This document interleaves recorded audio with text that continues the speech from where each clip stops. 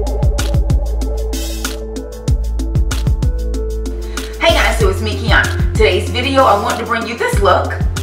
I call it my Festive Holiday Glam. It's actually going to be really quick, really easy, and I know you guys say, Kevyn, you always say it's going to be really quick and really easy. It is going to be really quick and really easy. This look is all about the glow, girls. It's all about the glow.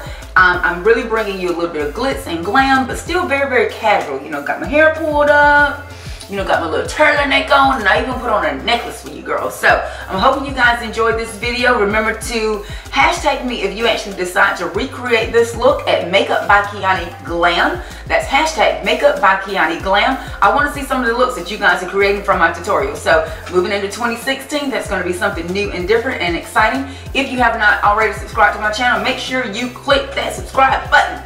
We are ready for you to join us. And for now, let's get into this Festive Holiday Glam tutorial. So, thanks to my amazing hairstylist, Miss Angie of Salon Lachey. She brightened my hair so much that we're actually going to do a really, really quick, fun tutorial today. So, I'm actually going to start, as always, with my Idealist. This is Skin Refinisher. It's going to really remove any dead skin cells from my face. It's also going to act as a primer. Start any look without my Advanced Night Repair. It's a DNA repair product. It also makes sure that my skin is very, very hydrated and moisturized. It goes on obviously like a serum, but it keeps my skin from getting dry throughout the day.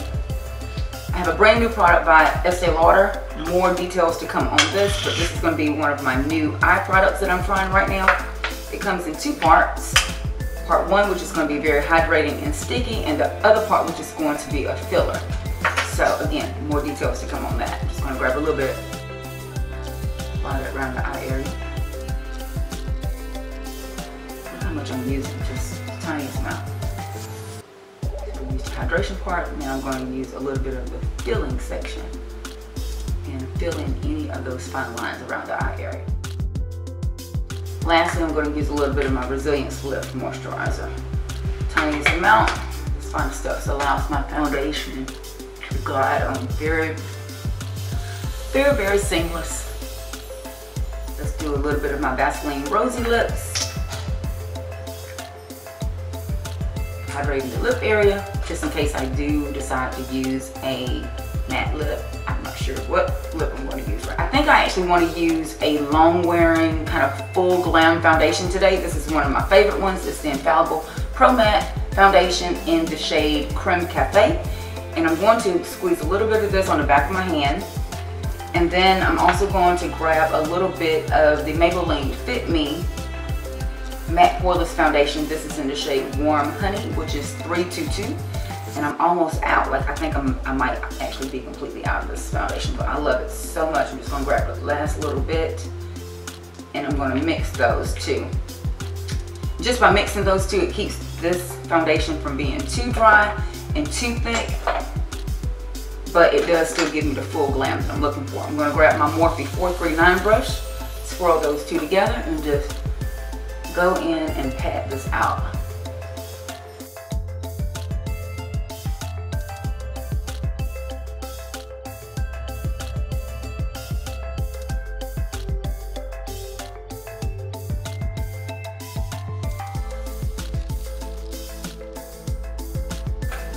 Because I did just have my hair lighten even more, I wanted to actually try my foundation before I did any of the color correcting, just to see if I could actually get away without doing that. So for the sake of, I'm not going to do any color correcting, I'm not going to do any contouring until well later into the video.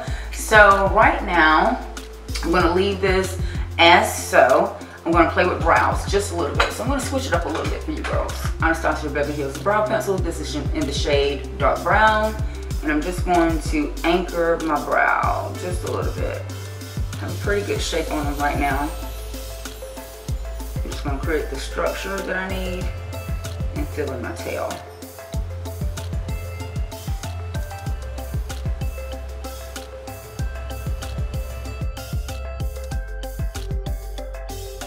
Next, I'm going to grab my CoverGirl Honey Brown brow pencil.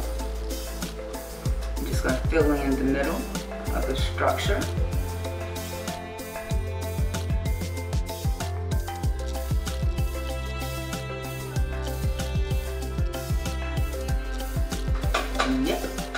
Lastly, I'm just going to set my brows with my MAC Pro Longwear Waterproof Brow Set. This is in the shade Toasted Blonde.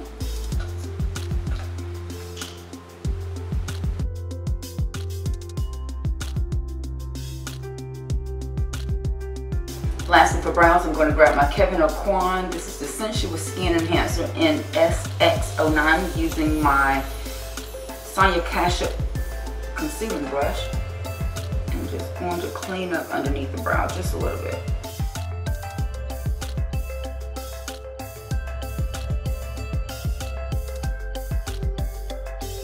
Next, I'm actually going to move directly into the eyes. I'm going to use my Estee Lauder Matte Perfecting Primer. And I'm just going to grab the tiniest amount and use this on my eyelids as an eyeshadow base. I like this product because it does not disturb whatever color I want to use, but it does keep my lid very, very dry and mattified all day long. And it ends up being colorless. So next, I'm actually going to grab my Chanel No. 5 Ombre palette. This is limited edition, but this has been like one of my favorite palettes that I've been using this season. I'm directly going to move into this icier shade right here and pile this directly on the lid. If you don't have this palette, using the Naked Basics palette will give you a very similar look, or you can actually use highlight and contouring powders and that will give you a very similar look as well. So, you know, as always, I'm going to say use what you have. But you see how that opened the eyelid up?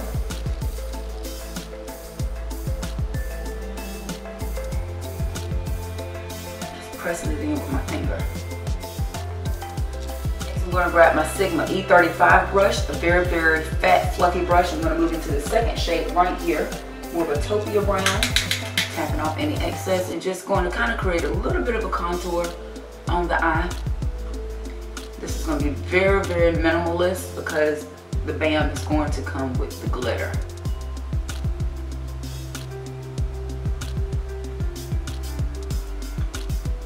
You can blend that up as high up as you like. Circle of motions, blend, blend, blend. You also notice I'm not going to do anything on the bottom right now. I just want to keep this very, very clean. And remember, we haven't done any of our highlight underneath there. So whatever you put on the bottom is going to be erased for the most part anyway. So just hang on for that step. Next, I'm actually going to do something a little bit unconventional. I'm going to grab an eyeliner pencil. This is Night Moth by MAC. And I am going to bleed this on the inner waterline. A little bit of pop, something a little bit different from black. Look how beautiful that is. And get just enough up under there. Don't worry about it bleeding outside because we're going to blend it out as well. And then I'm going to do a little bit on the top. Mama needs some glasses on, so we're going to just do it like this. And I'm just going to create a very seamless line. Nothing too specific because we are going to kind of smoke it out just a tad and just pull out just a little bit to kind of start to create a tail. But nothing too specific. And this is very easy. You don't have to be too specific at all. Crazy enough, using this pencil did not cause my eyes to tear up at all. Oftentimes blues and purples do create more of a allergy base for my eyes and starts them to tear up, but this surprisingly did not do that. So Night Moth, I think, is a good eyeliner pencil, although it is in the lip liner section of MAC. Look at that beautiful, beautiful payoff. Crazy, right? I'm going to grab another pencil brush. This is also by Sonia Kashuk, and I'm just going to start smoking this out just a little bit. I want it to bleed, so I'm going to blend it out. As you move out on the side or the exterior V, start pulling upward, so you're starting to create a little bit of a smoky tail.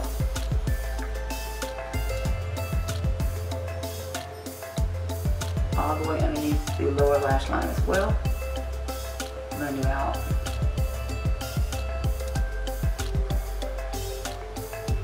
The color is intense, but the smoky is very soft, so.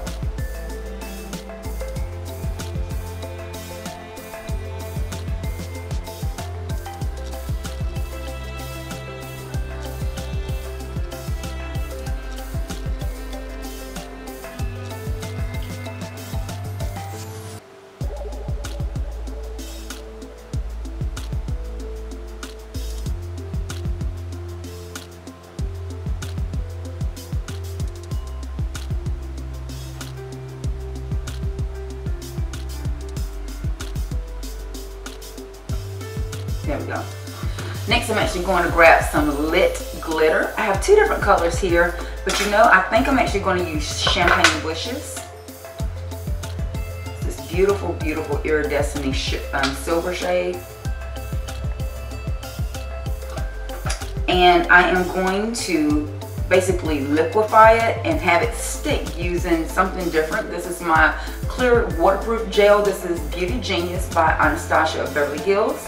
It's clear as well, and I like this because it doesn't make the glitter too hard to come off, but it does make it last as long as I need it to.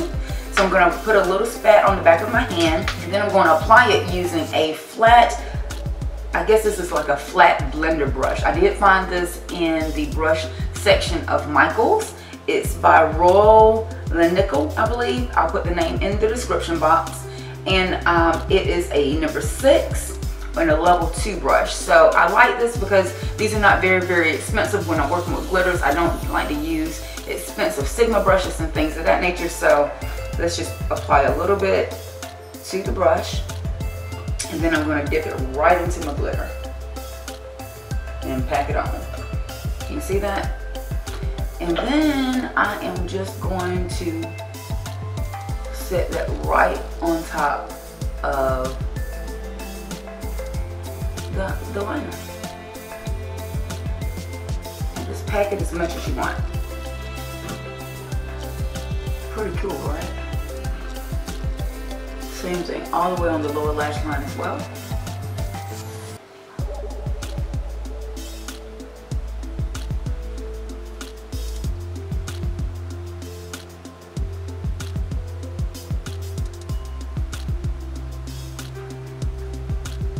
Sparkle! And if you girls are just like me and can't live without your strong cat eye, like you really feel like the look is not complete without that, I'm going to grab a little bit of my liquid eyeliner.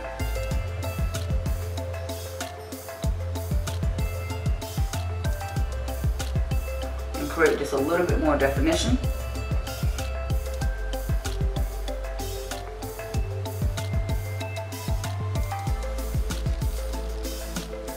And just pull that.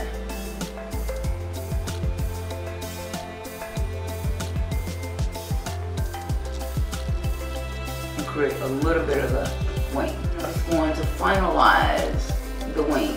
Not really going on top of the glitter as much now, but just making it very, very tiny.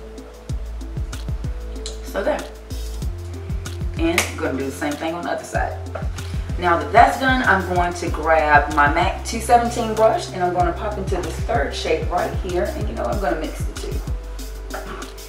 And just going to put a little bit of a definition right in my crease, just a little bit, just to kind of connect the look so it doesn't look so one-dimensional.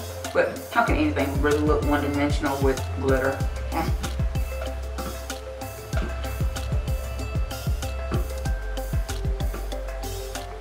This is almost like doing a very, very super soft cut crease for those of you that wanted to know the technical term. Next, I'm going to grab my MAC 159 brush and just dust off any glitter that is below the line of the eye. And I think that Anastasia product, it works really, really well. It kept it exactly where I wanted the product to be.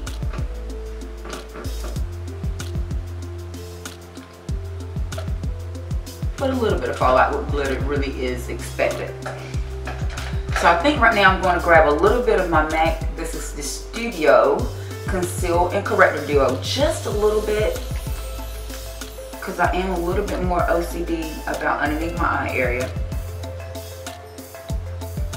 And yep, I'm putting it directly on top of that foundation because it's so creamy that sometimes having a little bit more product underneath this allows it to stick a little bit better and give you the brightness and the color correctness that you want.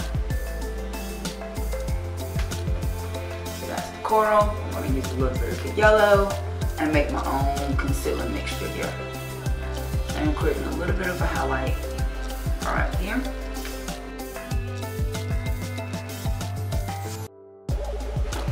I'm moving with my damp beauty blender and just blend this up as tight as you can around the eye area.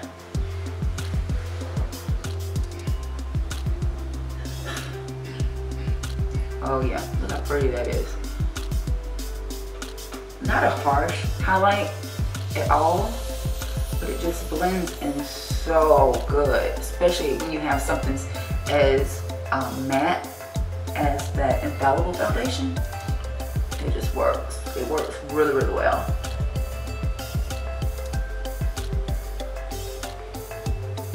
And the point on the Beauty Blender allows you to get right up around that glitter. Just make sure that you don't tap into it, and it cleans up. See that? So got a little bit of brightness, a little bit of color correction going on.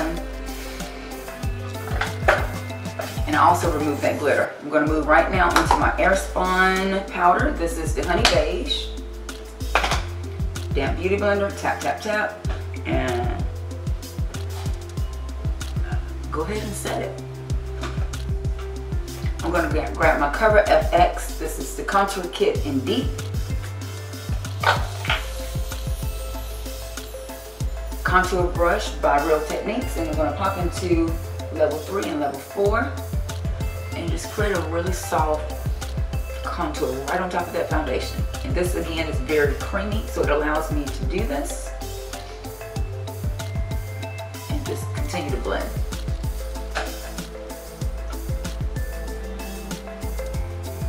You didn't really think I was going to do this look without any contour, did you? Next, I'm going to grab my Morphe Non-BZ palette. Just some bronzer so I can actually set everything that's creamy, and I'm just going to kind of pop into all these shades and just kind of set any of that cream using my Sigma powder brush. And I've turned it into more like a paddle brush because I'm using the side of the brush instead of the top. It does cover a larger surface area this way and gets it over with really, really quick, because it doesn't have to be super specific. This is just going to be light contour, and I'm wearing the white turtlenecks. I don't know how well this is going to go, but yeah, girls. I'm just pinching that brush. I'm just going to pop it right around the nose area. There you go.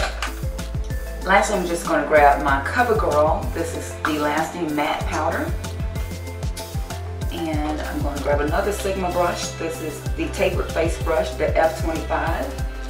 And just going to blend over everything so everything's nice and soft and blended. Nothing is standing out too harsh, because really you want this look to be all about the eyes. And this setting powder is life. How it just blends everything together. And just tap it right over top of that powder, just to make sure I don't have any flashback. Morphe blush palette. I just can't stop using this palette. I'm actually going to grab my, this is my Lab 2 Make Me Blush brush. I found this in Walmart this summer. And I'm just going to pop this right into this middle shade right here, because it's very, very neutral, but look at that, look at the payoff. So just make sure that you don't put too much blush on. But I like this because you can kind of pop the blush and really get the intensity that you want, especially when you're using a shade similar to these right here. They have a little bit of sparkle in them, but the payoff is so good, and this palette is so inexpensive. So I just want a fleshy shade of blush. I don't want it to say blush. You know, I just want to give it a little bit of life back to the cheek. Now we've done a lot of that. Let's finish eyes. That glitter should be good and set. I am using my Cherry Blossom number 62s. I love these lashes. Lashes! I'm going to grab my e.l.f. Makeup Mist and Set and my e.l.f. fan brush. I'm going to dampen these. And I'm going to pop right into my Anastasia Beverly Hills So Nectar, Peach Nectar highlighter. And let's make this face glow. Look at that. And the lip combination that I've been loving is the LA Girl Flat Finish Pigment Gloss. This is in the shade Bazaar. $3.99 for a really, really good liquid lipstick, you guys.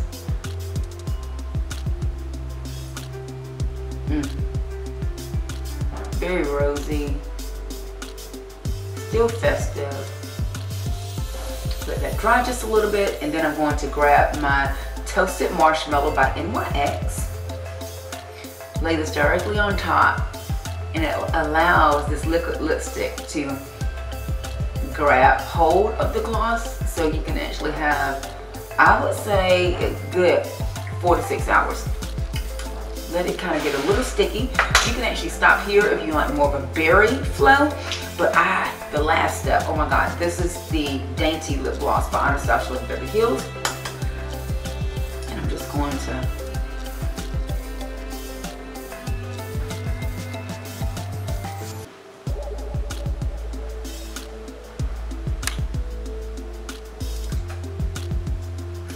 finish the look off with that.